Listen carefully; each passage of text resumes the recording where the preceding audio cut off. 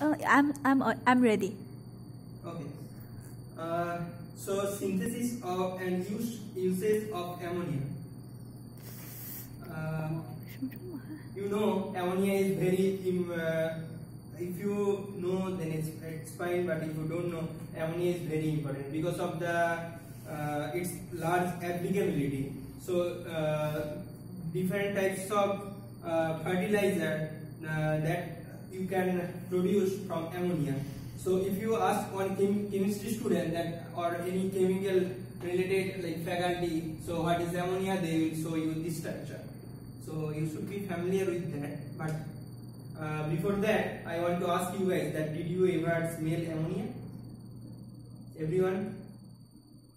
You didn't smell ever? No. You are a liar or you are ignorant. Otherwise, you should tell that yes, because the smell of ammonia, everybody smell it because the pungent smell of urine, that is due to the ammonia, because there are ammonia, urea, uric acid, but the smell majorly coming from the ammonia. The main use of ammonia, we can see the fertilizer. 85% ammonia is utilized for preparation of fertilizer. So I should not be point out that fertilizer, how much fertilizer is important in our day-to-day life, because otherwise our half of the population will be starved. Because if you didn't put any fertilizer in the plant, then you will not harvest any crops. So besides the fertilizer, there are some other use like explosive, textiles, that I will going to point out later. Like textile, in the textile case, you need to preserve the textile in cotton. For that, you need to use the bad smell of ammonia.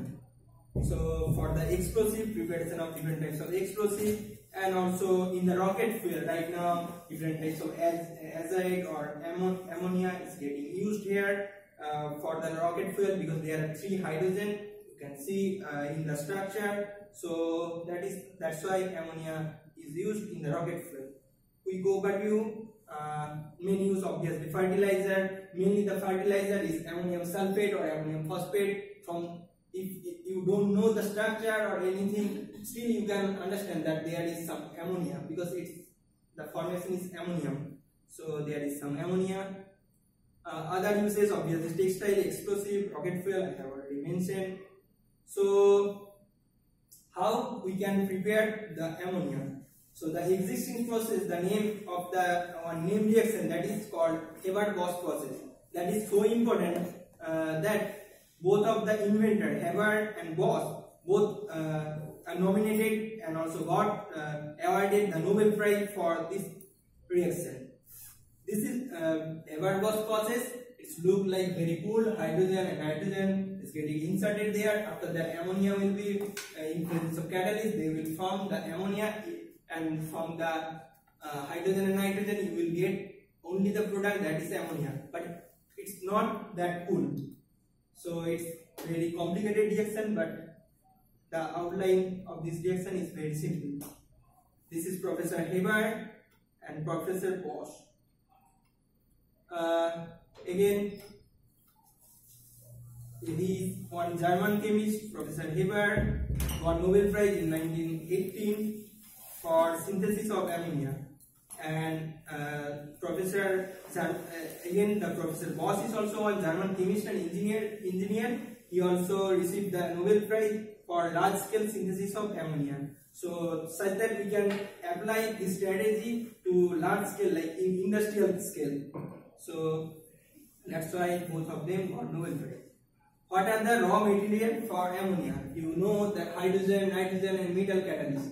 So how can we get the raw material for preparation of ammonia? Hydrogen, that's not too easily available, but nitrogen, in our nature, you know, 79% of our atmosphere is nitrogen, contains nitrogen. Why nitrogen is so high, I will discuss in my later slide. This is hydrogen. You can see the percentage of hydrogen is very low in our atmosphere. So we need to figure out some another way such that we can extract ammonia or hydrogen or synthesize the hydrogen. Source of hydrogen. So what is the second alternative source? That will be steam reforming process. That is one complicated process. Why nitrogen is so high in our atmosphere? Because nitrogen has bigger molecular weight, much more mass, so it will not be due to the centripetal force of our Earth. It will be quite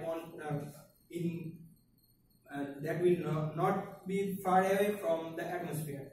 Steam reforming process. This is steam reforming process. For that you need to use the natural gas, and after that you will produce hydrogen and carbon dioxide. But carbon dioxide, you know, that is the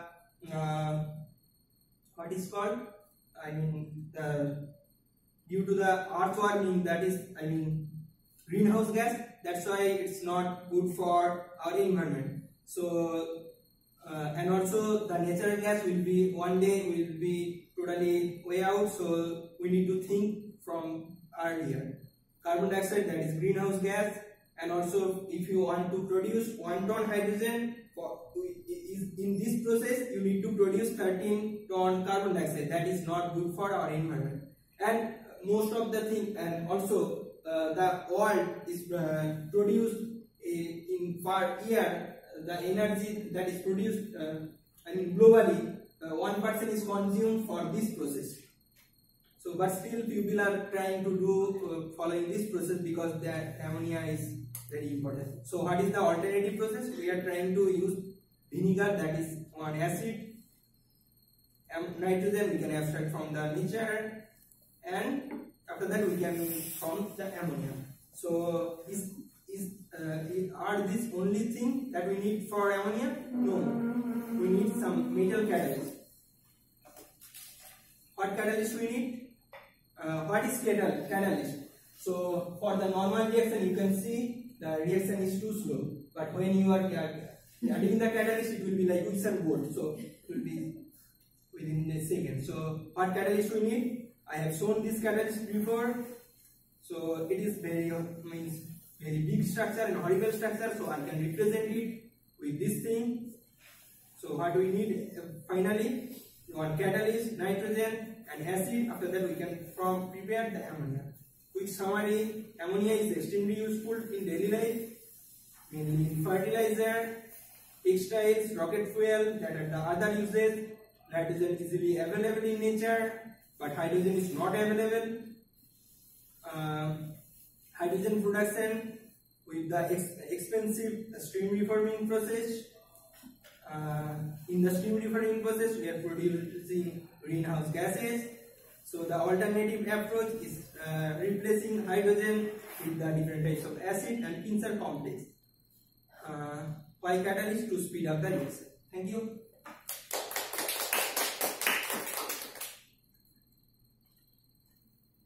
Is there any question?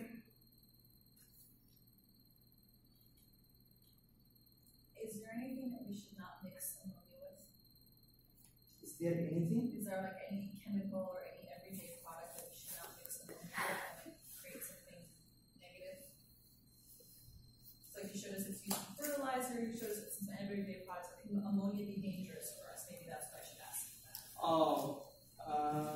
If you are taking the vapor of ammonia in higher concentration, that time you may produce tears, and also your esophagus can produce some types of like irritation. That can happen if you are taking it's not quite obvious that whenever you are working with ammonia you will not intake that much ammonia, but that is not good enough to irritate you. But otherwise it doesn't have. If you intake it, then it will be like obviously it will be hazardous. Any chemical rather than water, if you intake too much or like that, it will have particular. Otherwise it's good. Any other questions for Paul? Okay, thank you, Paul.